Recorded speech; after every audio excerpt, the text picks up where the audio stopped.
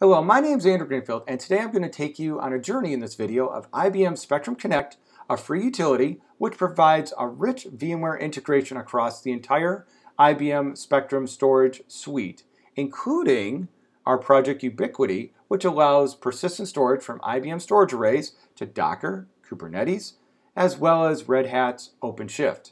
I'd like to take a special note to Joshua Boomert, as well as Jagadish Papaya for their help in this video.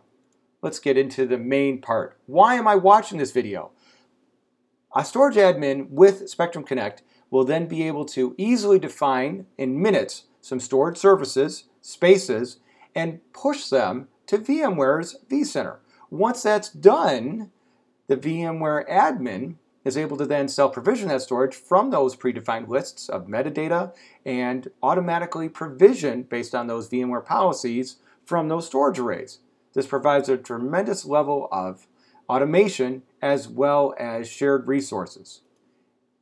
Spectrum Connect fits in the center of this diagram. It actually provides that rich metadata for snapshots, volume provision, as well as management, all inside vCenter. It takes only minutes to set up Spectrum Connect, and it easily connects to all of IBM's storage arrays, as you can see at the bottom. It's not just VMware though. Project Ubiquity, or basically IBM's persistent storage project, uses the same IBM Spectrum Connect, again a free utility, to do the same thing as what we're doing for VMware's vSphere and vCenter. Next, we used to call this product Control Base. It's now called IBM Spectrum Connect. Again, it's free, it deploys in minutes, and we'll take you through that in a live demo later on in this video. What does it need? Ideally, Red Hat Linux. You can see the versions, and you don't have to put it on a physical. You can put it itself in a virtual machine. Here's some of the diagrams. And where does it fit? Right in the center. Notice where it says IBM Spectrum Control Base Edition is now known as IBM's Spectrum Connect. And it connects all of the storage arrays in the upper right with the entire VMware infrastructure, which is shown in the rest of the picture here. Basically, again, providing a one-stop shop so the VMware admin can automatically provision storage however he or she feels fit, or even by policies. So in this video that you'll see later on, you'll see that I create a brand new space, I create a service, I add resources to that service, and then I push it to vCenter, and inside vCenter I then create a data store, as well as then assign that data store to a brand new VM. This is the interface right now inside IBM Spectrum Connect in my lab in Littleton, Massachusetts. Now, you won't see this in the video, but I'm showing you the slide anyway, where you can simply add your storage systems once you have set up IBM Spectrum Connect. Once you've then added your arrays, you'll see this in the video. You create a storage space, and then once you have a space, you can create services, and each service can have rich metadata so that persistent storage or VMware can easily automatically select and use those services to then provision to virtual machines or any other resource needs. Now, once you've created that service, you'll then be able to assign resources to that service. In this case, you'll be able to assign multiple resources to the same service if you want. In the video, I choose only one, but this is a very powerful feature where I could, for example, select all of my flash arrays and make them into one particular service. You can edit the resources as you see fit so that they show up appropriately inside the various different resources inside VMware or inside Docker. And once you've done that, you assign it to the vCenter. That allows also PowerShell and containers to be used. I don't show this in the video, but I want to make sure you see this in this first part. This is also the same widget, IBM Spectrum Connect, allows you to push the same information to Virtual Realize Operational Center. Now, what does it look like once you have it all installed? vSphere, the IBM integration, allows these little tabs inside vSphere, where it basically will show IBM services, IBM volumes, and even vVols if you've enabled them. Let's go into that demo now. Now that we've talked about IBM Spectrum Connect at a high level, let's actually go into a deep dive demo which shows the functionality. The first thing I'm going to do is I'm going to type in my administrator credentials and log in.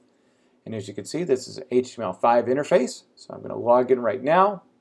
So once I've logged in, you can see my default space on the left-hand side with all the tiers I've already defined here in my lab in Littleton, Massachusetts, along with the storage arrays that I have here in the lab.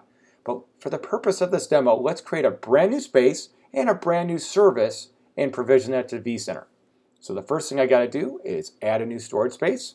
Let's name it. So I'm going to name it right now. In this case, demo space. I can even add a description. And again, this is going to be useful for the VMware admin or the vCenter user so they can select the right space and or services.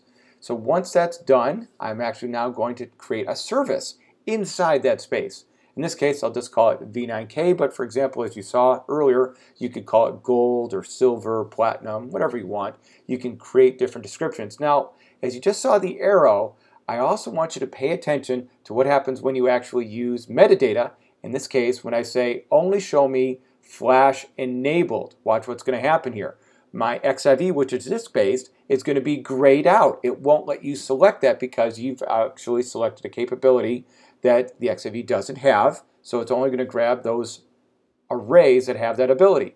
So now that I've created a space, I've created a service, now let's actually add some resources into that. So in this case, I'm going to actually go into the V9000 and I'm going to select one of its disks, or in this case, an MDisk group. But as you can see, I can actually select multiple different flash devices, pools or disks or volumes, and part and parcel make that an entire service, even though it's across different arrays. Here we are. I'm going to just attach just this one particular MDisk group. It's actually going to say, are you sure? And we'll click yes. Once we do that, you'll actually notice on the left-hand side that the resource will actually get attached, and we'll then go to the next step where we'll actually provision this service to the vCenter. So as you can see, I now have that allocated capacity. I have it listed. As you can see, the V9000, known as Collusion, is now attached into this particular service, into this particular space. The icon's updated. We're now going to go to our vCenter. Notice I have quite a few. So another powerful thing of IBM Spectrum Connect is that I can select any one or as many as I'd like and then provision it. Notice the icon upper right, and I'm going to click through it and then say yes, go ahead. So now I've actually provisioned a space, a service, and a vCenter. It's now live, and let's go into my vSphere vCenter interface so that I can take the next steps, which will be provisioning a volume, making it into a data store, and putting it into a particular VM. Let's go there now. Here we are in the vSphere, the vCenter, and notice I can show lots of different IBM related items here. There is actually the storage services that I've had before. Here's the new space we just created called demo space. You can also see the original one, default space that I've used in the lab. If I click on demo space, you can actually see the service that it particularly has, but it also shows other volumes I've had from before. So if I can click through to the services tab, you'll see the other services that I've defined, including the brand new one. Here's that brand new service. Notice there's a space.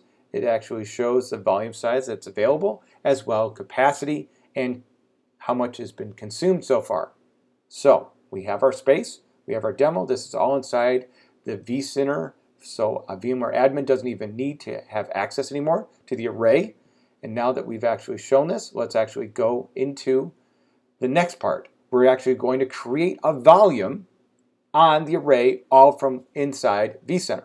So we can actually first grab our particular vCenter and our host, and we could choose as many volumes as we want. In this case, how about I make it 100 gigs? Great. And in this case, let's name it. You could actually have a naming structure, and I'll call this SE Demo 1. And I will now pick that storage service we've just defined for this demo. Great. You'll actually see that we're using that flash enabled as part of the metadata. So you'll see the progress bar down below. So we've actually started it, it's actually doing exactly what we've told it to do. It's actually talking to the array and Spectrum Connect.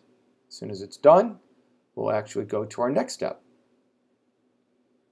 Great. So there is our brand new volume inside vCenter that we see called SC Demo.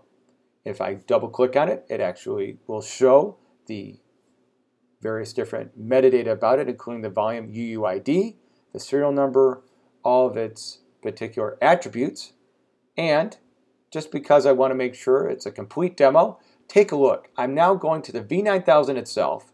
I'm going to the host, and you'll actually see that same volume here inside the array GUI.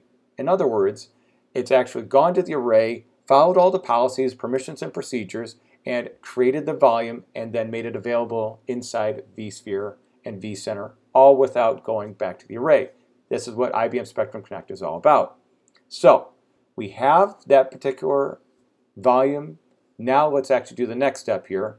Let's actually provision it as storage. So we're going to go to storage here. We're going to create a new data store. I'm going to do VMFS. Great. Let's click next. Now I need to name it, of course. So I will name it.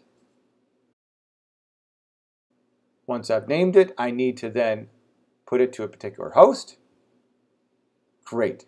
Now let's actually, that we've done the host, let's actually scroll through and you'll actually see that disk that we just talked about.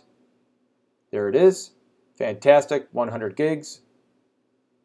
So again, I can choose which type of VMFS I want. I could also further do different metadata and or provisioning by selecting any of the values in the last screen. I click OK. You'll see VMware is taking care of those actions.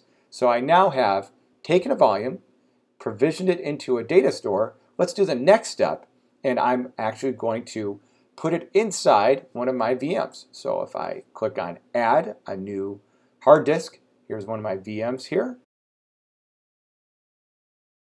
But you see how I could actually provision differently.